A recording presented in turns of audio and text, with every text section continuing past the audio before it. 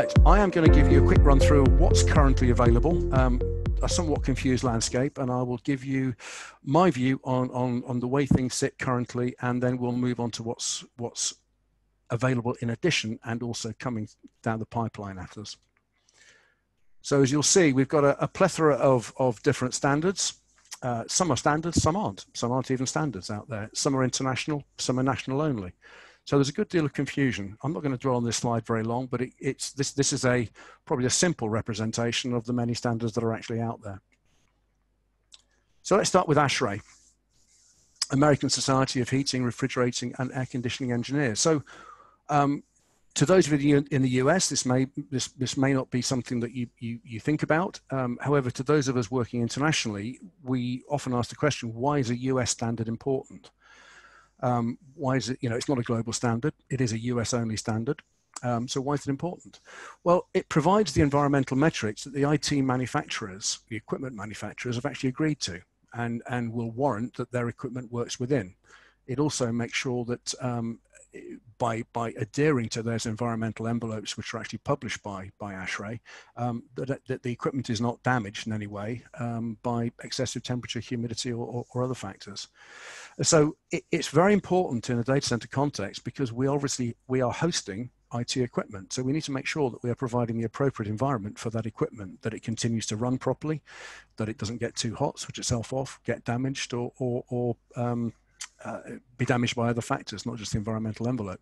So ASHRAE is important in that context, and that's why it's used in the design and operation of data centers globally. But it is only a US standard. It is not a global standard. But it is a standard because it's referenced by ANSI, the American National Standards Institute. Last revised in 2015. Well, the TC 9.9 environmental envelope for data processing environments is what we typically refer to. And again, that was revised in late 2015. Uptime Institute, as I said earlier, Uptime Institute has been enormously, the Uptime tiers have been enormously successful.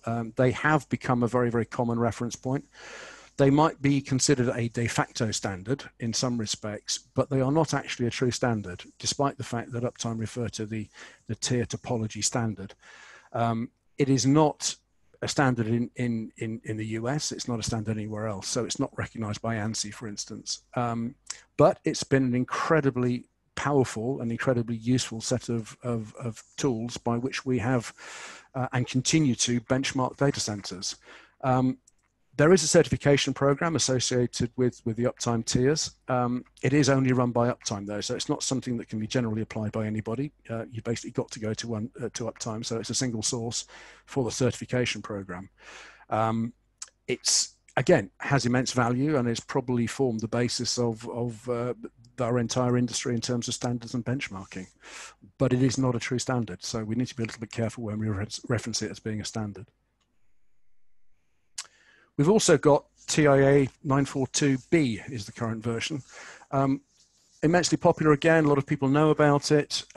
It's been defined as essentially it is a telecommunications standard, telecommunication and cabling standard, which has historically also included data center elements. Originally, it had an appendix based on an agreement with the Uptime Institute, referencing the Uptime Institute tiers, which did lead to a certain amount of confusion between what Uptime were recommending and what TIA were recommending, because they were not necessarily the same things. So there was a degree of confusion there.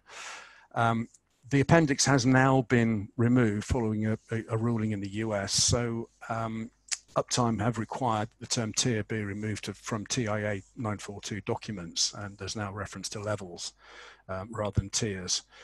The reason for that, I think, was down to competition around certifications, etc. So again, we're in a confused landscape. We're actually also in a somewhat competitive landscape when it comes to data center standards. So just be aware that these things do not necessarily work in sync, and there is a high degree of competition. I'm sure many of you have already seen that.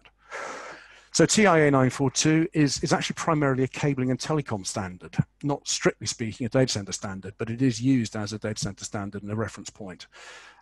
It is US only. It's not an international standard. It's only a US standard, although it is a standard because it is backed by ANSI.